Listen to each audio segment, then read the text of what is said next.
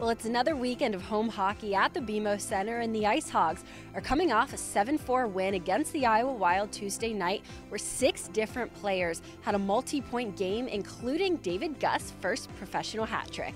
Into the blue line, quick shot by Regula, rebound chance, they score!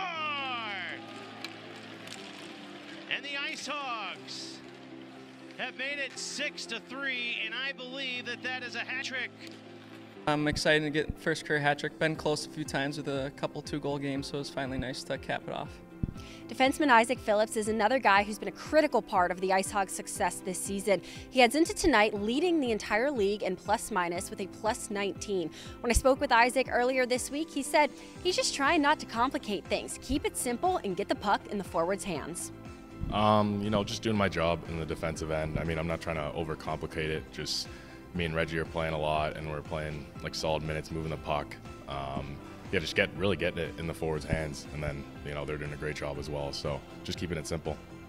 But now, after 3 consecutive matchups with Iowa, it's time to turn the page and face the Toronto Marlies for the first time this season. They're first in the Northern Division and 8th overall in the league, while Rockford sits close behind at 11. So it should be a very fun matchup tonight. Puck drop is 7 p.m.